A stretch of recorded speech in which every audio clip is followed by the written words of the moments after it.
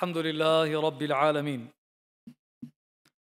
نحمدك يا مولانا حمدا كما ينبغي لجلال وجهك وعظيم سلطانك واشهد ان لا اله الا الله وحده ربي لا شريك له واشهد ان سيدنا وحبيبنا وقائدنا واستاذنا ومعلمنا محمد رسول الله صلى الله عليه وعلى اله الطاهرين وصحابته الميامين وعلى كل من اهتدى بهديه واستنى بسنته واقتفى اثره الى يوم الدين. اما بعد عباد الله، اوصيكم ونفسي المقصره اولا بتقوى الله سبحانه.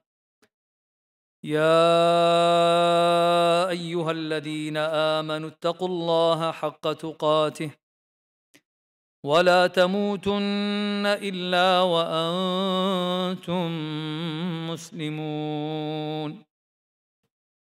يا أيها الذين آمنوا اتقوا الله وكونوا مع الصادقين. يا أيها الذين آمنوا اتقوا الله ولتنظر نفس ما قدمت لغد واتقوا الله إن الله خبير بما تعملون. ولا تكونوا كالذين نسوا الله فأنساهم أنفسهم أولئك هم الفاسقون. لا يستوي أصحاب النار وأصحاب الجنة أصحاب الجنة هم الفائزون. جعلني الله وإياكم من عباده المتقين الفائزين الذاكرين. آمين اللهم آمين.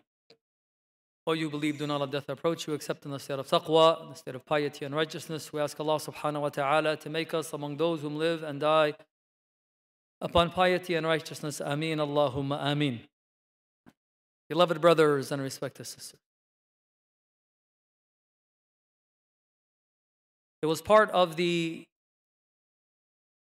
Meccan culture that when one would travel and engage in their business and returns back home to host the leadership or to host their family members,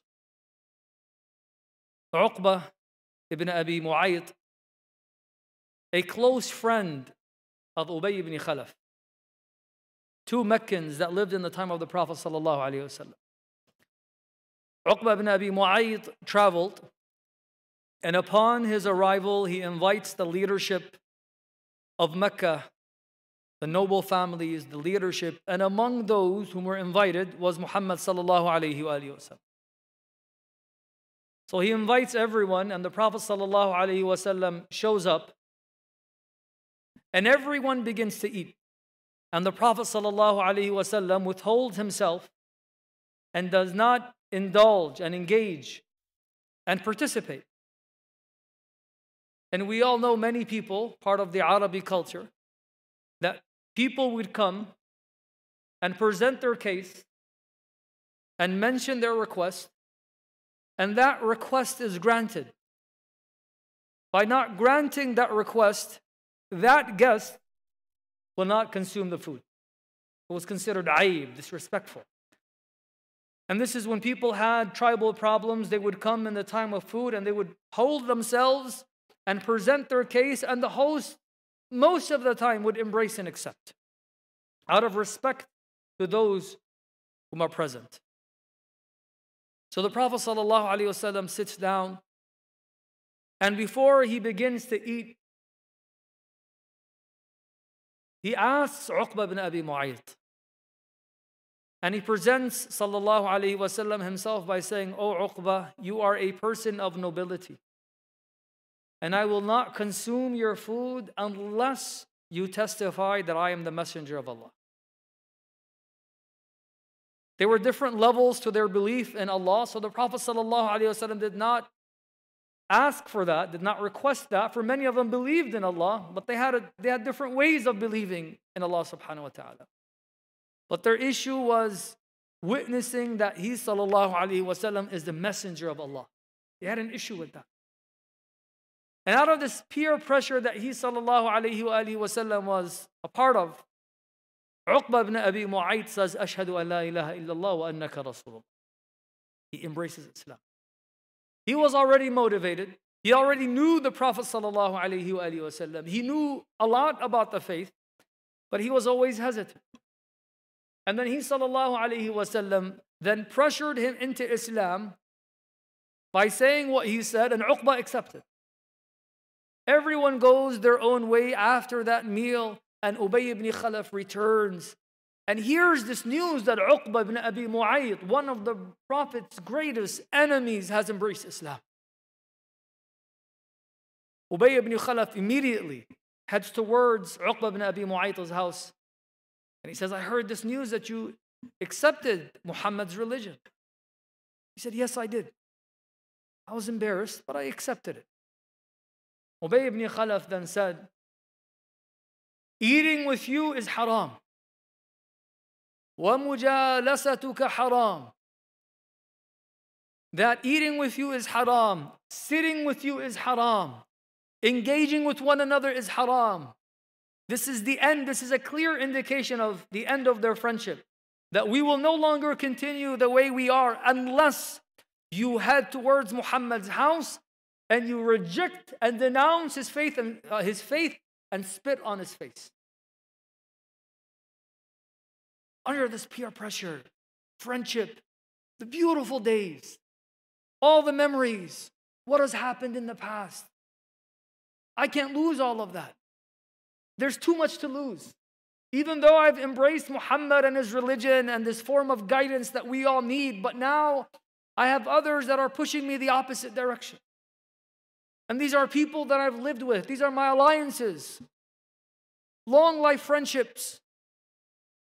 And under this peer pressure, he heads immediately to the Prophet's home, sallallahu alaihi wasallam, and he says, لَقَدْ كَفَرْتُ بِكَ. I've rejected your faith. And then he spits on the Prophet sallallahu alaihi wasallam's face. Allah subhanahu wa ta'ala revealed an ayah that explains his situation and his state on the Day of Judgment. He says, وَيَوْمَ يَعَضُّ الظَّالِمُ. When that oppressive person begins to bite on his hand, continuous biting out of sorrow and pain. And he says, يَا لَيْتَنِي اتَّخَذْتُ مَعَ الرَّسُولِ يَا لَيْتَنِي لَمْ أَتَّخِذْ فُلَانًا خَلِيلًا. I wish I never took that person as a companion. He deceived me. He misguided me. He led me astray. But it didn't look like that. It wasn't presented like that. It was very attractive for him that I either lose Muhammad or lose you. And I would rather lose Muhammad. Why should I lose our friendship? And it shows you, regardless of the yaqeen he may have had or experienced, the certainty, this faith that he may have experienced, all of that was down the drain the moment he experienced peer pressure. And then on the Day of Judgment, Allah subhanahu wa ta'ala says that he will say, I wish I took Muhammad as a companion. That could have been the right decision. But khalas, it's over. And there are many examples where Allah subhanahu wa ta'ala explains that sometimes you and I are moved by the presentation, how things are presented, or the pressure we may experience. And then we become flexible. We begin to compromise. And then we become its greatest advocates, unknowingly, unintentionally, and we destroy our faith. We destroy our values. We destroy our morals. And then you only notice an extreme change that takes place. Allah subhanahu wa ta'ala in the Quran tells you and I the story of Shaitan and Adam. And subhanAllah, you realize that the story is mentioned in different parts of the surah for a reason. In different chapters in the Quran. And there are many lessons to take from each time the story of Adam was mentioned. Allah subhanahu wa ta'ala in Surah Al-A'raf in the beginning speaks about how Shaitan deceives people and how he gets to people and how he beautifies the wrong and how he allows the wrong to be attractive Even though after engaging in it, you are regretful, you are hurt, you are in pain, but in the beginning, you are so attached to it. It was a source of enjoyment. It brought about pleasure, happiness. And Allah subhanahu wa ta'ala in the beginning mentions that shaitan is the enemy. And then he also explains how shaitan will always plot against you and I. فَبِعِزَّتِكَ لَأُغْوِيَنَّهُمْ أَجْمَعِينَ. In your Lord, in your name, in your honor, O Lord, I will deceive them all. All. This is his promise. In Surah Al-A'raf he says, لَأَقْعُدَنَّ لَهُمْ صِرَاطَكَ الْمُسْتَقِيمِ. I will be there the moment they seek the right path. I'll be the first one to host. And that's when you least expect shaitan. I'll be there. How does he come? لَآتِيَنَّهُمْ مِنْ بَيْنِ ثُمَّ لَآتِيَنَّهُمْ مِنْ بَيْنِ أَيْدِيهِمْ وَمِنْ خَلْفِهِمْ وَعَنْ أَيْمَانِهِمْ وَعَنْ شَمَائِلِهِمْ. I will come and attack them from their right side, their left side, in front of them, behind them, under them. This is how shaitan's going to do his works. So when you go back to people's even movements, their objectives, their goals in the beginning, which you and I are no longer aware of, it is very deceiving. It was very evil to destroy family culture, to destroy humanity. But over time, it was beautified. It was presented in a way that it only allows you and I to say it makes a lot of sense. Because people are not willing to engage in the older literature. What happened long ago? How did it start? What were the first steps? How did the lobbyists engage in politics or whatever it is to further their own agendas? But it's presented in a beautiful manner that a person can only say, wow, this is so, it just makes a lot of sense. And this is what shaitan does, even though we know shaitan is an enemy, but shaitan does not present himself as an enemy. And when we say enemies here, the enemies of one's morals, one's characteristics, one's family values, unknowingly, and they come in smoothly to dominate people's mindset, to dominate communities, to destroy values. And Allah subhanahu wa ta'ala says, you know that shaitan is your enemy. But how was Adam the first victim? Shaitan did not just come to Adam and whisper to Adam. Shaitan took his time to build a relationship with Adam where even Adam alayhi salam was convinced to some extent. We all know in the Quran that Adam was forbidden to eat from that tree. But the first thing shaitan did is to tell him, you know what? You are not prohibited to eat from that tree because it's a tree that may cause any harm. But Allah does not want you to turn into angels. Or Allah subhanahu wa ta'ala does not want you to live this eternal life. And Allah subhanahu wa ta'ala says that in the Quran. إِلَّا أَن تَكُونَا مَلَكْ مَا نَهَاكُمَا عَن تِلْكُمَا الشَّجَرَةِ إِلَّا أَن تَكُونَا مَلَكَيْنِ أَوْ تَكُونَا مِنَ الْخَالِدِينَ. Kings or angels. And now he's justifying the wrong act. And that takes time. That takes educational institutions. It takes movements. It takes media. It takes lobbyists. It takes government. It takes laws. Until it is normalized in the eyes of people. And the moment shaitan whispered, it was enough for him to say, وَقَاسَمَهُمَا إِنِّي لَكُمَا لَمِنَ النَّاصِحِ. He made an oath in Allah that I only wish well for you. I have nothing to do with all of this. I have nothing to gain. Can you list a few things that I need to gain from all of this? What will I gain? This is how shaitan presents himself. It's only to serve you, your freedom, what you need, what allows you to live in this country, in this land, to be part of this educational system, to be part of this educational institution. And of course, Adam alayhi salam and Hawa alayhi salam fell into that plot. Yeah, you're right. We are the ones that are going to benefit. And they eat from that tree. Even though Allah subhanahu wa ta'ala has given clear instructions. And subhanAllah, because naturally we incline towards these desires. And so when you add on to that peer pressure, institutional pressure, even in colleges from early on, many people suffer. And they struggle. But because we incline towards desires and we incline toward listening to one another, there's a sense of care also within us about other people. And we accept what is offered, and subhanAllah, by accepting that, sometimes may allow someone to denounce their faith and to reject principles of their faith. وَالْعِيَاذُ بِاللَّهِ.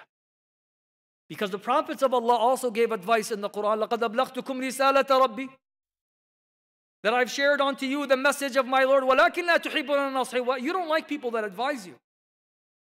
And it shows you how shaitan does it. We don't like people that give us good advice. But sometimes we would rather fall into peer pressure, and we know it is harmful. And we let go until we are desensitized. And subhanAllah, you find Muslims that know whatever it is they're engaging in is wrong, become its greatest advocates. You have Muslims that speak about gay marriage and justify it, LGBTQ and all that nonsense, and they begin to justify it and support it and go.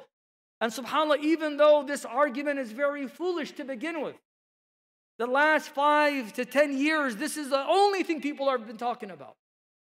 As if humanity never existed before this. But subhanAllah, it becomes a central focus. You are accepted by accepting it. You are rejected by rejecting it. How many professors have been kicked out of teaching?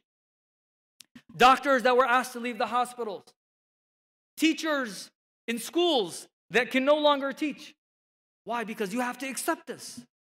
And it's part of society. And the idea of freedom is no longer there, but it shows you what happens when people fall into these pressures. أقول قولي هذا وأستغفر الله لي ولكم فاستغفروه فيا فوز المسلمين.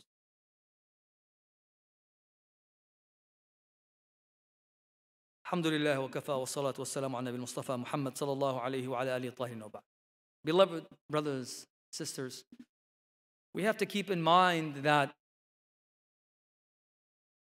this peer pressure continues even with our closest companions.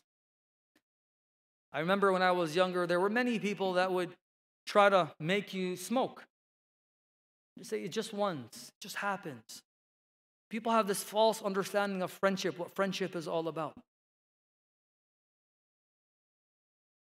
Enjoying the moment, having fun. And we don't set clear guidelines and restrictions. And a lot of that is due to the lack of self-love. That one has to love themselves enough to know that I have to create these boundaries of who can come in and who I let out. Who has a positive impact on me and who doesn't. Among my friends, who has a positive impact on my marriage or not. Since everyone is here and people are on break and many families came in from different states. Who do I let in and who do I push out? Do I love myself enough to cater to its needs, its spiritual needs, its mental needs, its emotional needs or not? Am I part of a message that reminds me of certain guidelines that I may be neglectful of or I may forget? Am I part of a halaqah? Do I attend Jumu'ah? All these are needs that we need as a community in order for us to grow. In the absence of these reminders, even if at times they may not be relevant or speaking to you as an individual, but they are reminders of one's objectives and goals in life. Who do I let in? Who do I consider as a need in my life? Is it listening to a verse in the Quran? Is it having a friend that reminds me? Is it a group of friends that have misled me? Is it a group of friends that have destroyed my marriage, destroyed my family, destroyed my community that I continue to build alliances with and have affected me negatively? And a person has to do their own homework. أنت مسؤول عن نفسك وأنت مسؤولة عن نفسك. Everyone is responsible for themselves. كل نفس بما كسبت رهينة. Every soul will be responsible for itself. And people don't take this into consideration and take it very lightly. Of how can I be a better person, especially since the year is ending and a new year is coming? How can I build a stronger Muhammad that revolves around stronger people that allow Muhammad to be the best version of Muhammad? And through taking this seriously, a person is able to overcome many obstacles, especially that which is presented to many people in college or these educational institutions or what they watch or the commercials or the music industry, whatever it is. Someone that is able to take us out for a moment, allows us to reflect, and then we find ourselves back, but stronger and bi'idhnillah, healthier. We ask Allah subhanahu wa ta'ala to make us among those whom realize these challenges. They're aware of these challenges. We ask Allah subhanahu wa ta'ala to not make us among those whom are heedless, those whom are neglectful. We ask Allah subhanahu wa ta'ala to allow us to be the greatest reminders and the greatest friends whom remind people of doing good, engaging in good, and reminding them to keep away from evil. We ask Allah subhanahu wa ta'ala to protect the iman of our youth, of our families, of our parents. We ask Allah subhanahu wa ta'ala to allow the education that people seek to be the source of strength where they are capable of giving, thinking, sharing, motivating. And we ask Allah subhanahu wa ta'ala to allow us to demonstrate the prophetic legacy by embodying his character. Ameen, Allahumma ameen. Ala wa sallu wa sallimu ala man ba'athahu Allahu rahmatan lil alamin haythu umirtum bis salati was salami alayhi faqala azza man qa'il inna Allaha malaikatahu yusalluna ala an-nabiyyi alladhina amanu sallu alayhi wa sallimu taslima. اللهم فصل وسلم وزد وبارك عليه وعلى آله الأطهار وأصحابه الأخيار وعلى كل من اهتدى بهديه واستنى بسنته واقتفى أثره إلى يوم الدين. اللهم انصر الإسلام وأعز المسلمين وعلى بفضلك راية الحق والدين انصر عبادك المستضعفين في كل مكان يا رب العالمين كلهم حافظا وناصرا ميدا ومعينا احرصهم بعينك التي لا تنام اغفر للمؤمنين والمؤمنات والمسلمين والمسلمات الأحياء منهم والأموات برحمتك يا أرحم الراحمين وقوموا إلى صلاتكم يرحمكم الله وأقم الصلاة.